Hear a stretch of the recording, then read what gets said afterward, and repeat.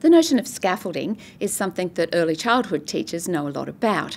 They know that it's part of their job to be there to support as children are learning new skills and new understandings. But it's also important for us as early childhood teachers to know just when to apply the appropriate type of support and scaffolding. So when to use a language, when to actually intervene and model, and when to be engaged in quite explicit front-loading. And by this I mean that we might in fact actually provide all sorts of ways of engaging with a context, all sorts of new learning, ready for children to take that forward into their own explorations as they inquire and engage in problem solving in order to learn new things.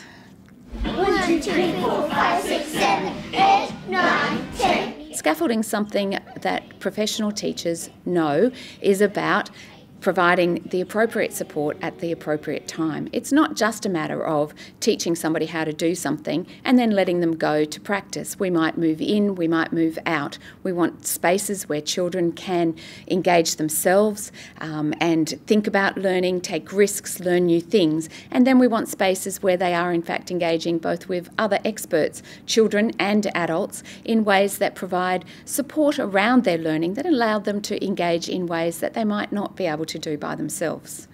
I want to make sure I get my thinking right, because these numbers are getting a bit bigger. So because they're getting bigger, I sometimes get a bit confused. So let me go back. I'm going to start again and check and see how I'm going. 1, 2, 3, 4, 5, 6, 7. The next number I think is 8. Yep. Can you see how when I get a bit stuck, I just go back and start counting again? And that helps me think about the sequence and the order of the numbers. After we'd done the whole class part of the lesson, I did split the children into separate groups, and they were differentiated groups. So I did have my lower level learners to an average group through to my top end, my high flying kids. And so each activity was targeted to that level of learners. My lower level children, I worked with them, I took them outside, recognising that those kids had a fair bit of time sitting on the carpet. They're the ones in particular that needed to be out and moving. So we were outside, we were moving about, and I was able to help them to sequence the numbers through to 20 while they're having the opportunity to actually get a bit physical as well. 14. We need 17. 12. Hey, should we do it the other way? So move the 20 here and then it goes that way? No.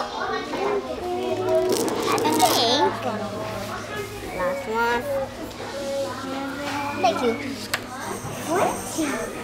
There. Done. The children working on the carpet were my higher flying children, who I know can sequence numbers to 20. They would have been able to jump through the hoops without too much thought. So I wanted to see how much further they could take this.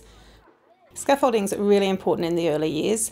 It helps to, again, it's developing the children's confidence. It's giving them step by step the gradual release to them being able to do it themselves.